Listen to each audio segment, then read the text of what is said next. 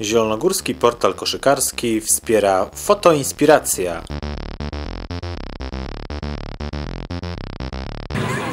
So Quinton, first of all, congratulations for this award from zastal.net. And please tell a few words, how important is it for you to get an MVP award for fans of our team? I mean, it's always already yours. Thank you.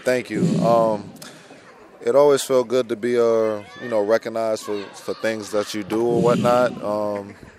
I really feel, I'm appreciated that the fans voted for me and stuff like that. I think, our team got a lot of good guys. Anybody I feel could have got this award.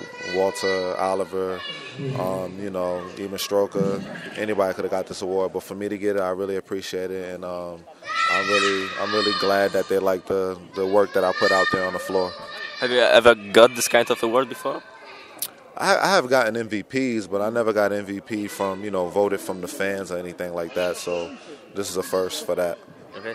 But what could you say for our fans if it were the last word to our fans? Let's say that you want to play here next season. I mean, that's yet to be determined. I enjoyed my time here. The fans and stuff was great. But like I told y'all before, as far as me playing here next year, I mean, I don't know.